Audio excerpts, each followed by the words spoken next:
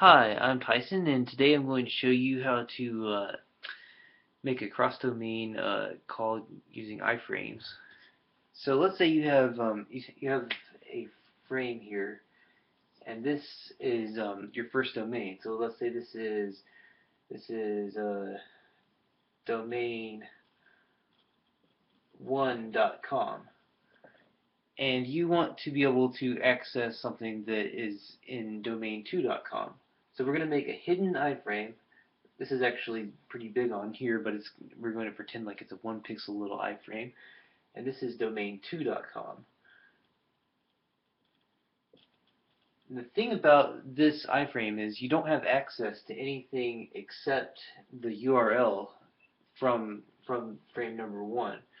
So all you can change is the URL. Typically what you'll do is you want to change the hashtag, and that's really the only way you can communicate into domain2.com.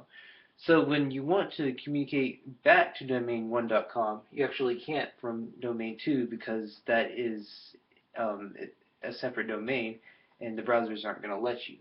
So what you can do to get around that is you can put another iframe inside of domain2.com, and this one is also in domain1.com, and it's another proxy, and that's domain1.com, and that can call document.parent.parent dot whatever function you have in the top frame, and that'll call it all the way up to the grandparent, and you'll be able to communicate all the way back up to your original page, and you can do whatever you want to, kill that frame or whatever, and you have successfully communicated between two different domains.